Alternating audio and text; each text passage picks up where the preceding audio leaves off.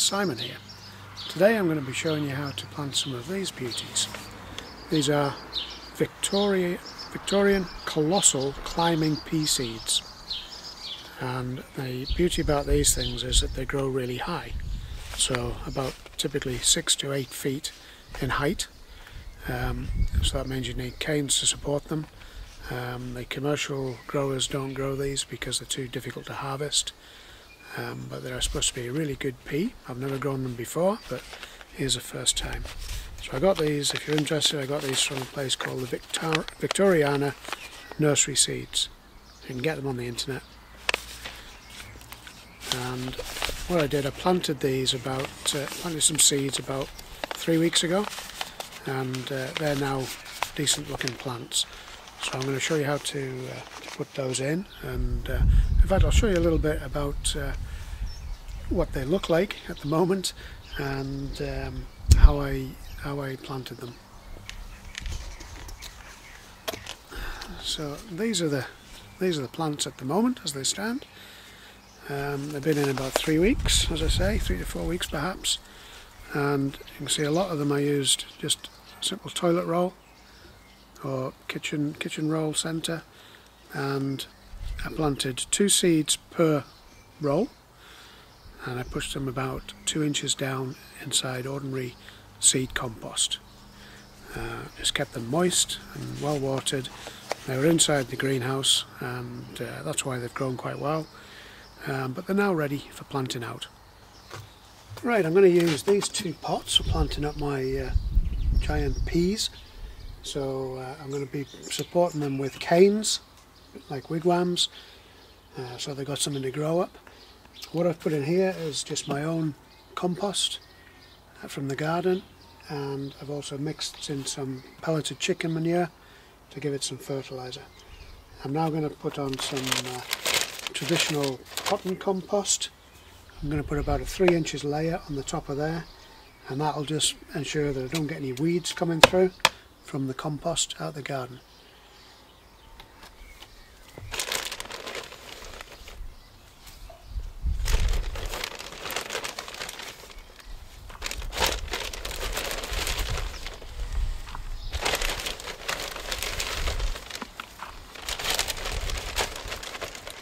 Right, now because these beans grow so very tall, you need to provide good support for them. So I've got these 8-foot long bamboo canes, which are going to do fine.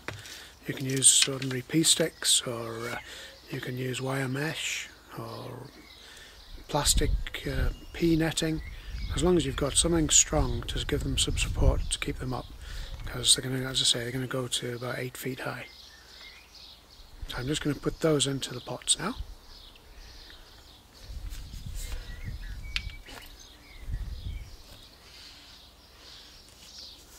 Make them into like a wigwam at the top, so I need them to be firmly pressed down. I might even need some ladders to get up to the top of this.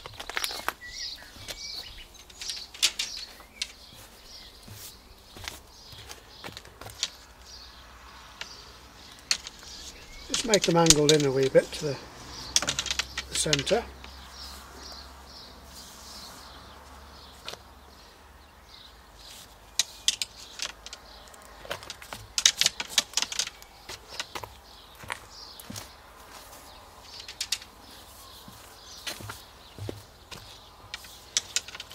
I think 5 canes will do it perfectly.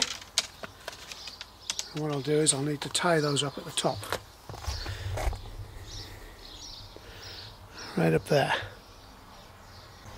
Right, so having got my trusty little ladder there, I'm going to tie these things up at the top.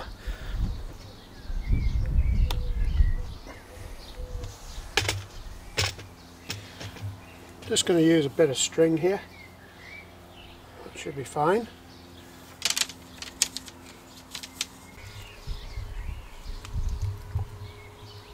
So at the top here now, what I've got is the poles tied off, and you can see that I've also put in some supports back to the top of the greenhouse here. That's because it's quite a windy position here, so I know from experience that these things will blow over if we don't put some kind of string support on them. So now for planting. So each of these little peas should be okay. This one's had a little run down the garden by one of the dogs, so it might not be okay, but we'll wait and see. So I'm just going to simply put this in with the cardboard and everything at the full depth of the cardboard, just to the same height. What I'm going to do is I'm going to put two of the pea plants per section, per pole. Right.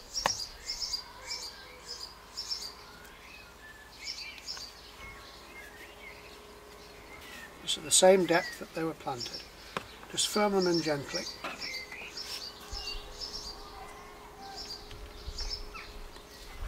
These worked really well.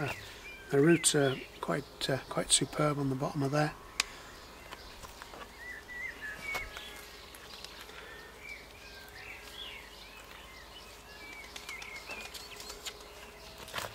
Doesn't have to be exact. And what I'll do is I'll tie these in to just get them started, then they'll climb on their own.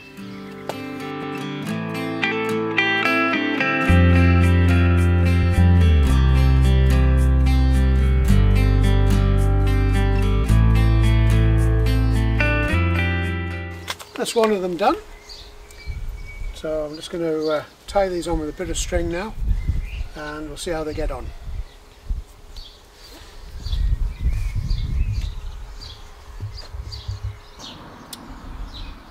So what you can see now is that I've tied each of these peas up with a little bit of string just to keep it going.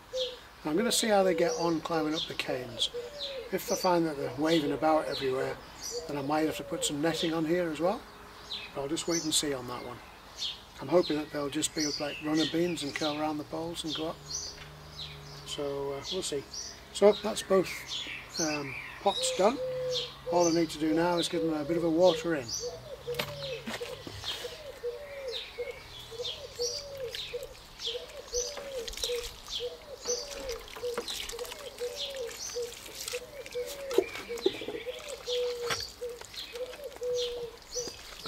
This really helps the soil to settle down around the roots, and it's very important with pots to make sure that you do water them frequently.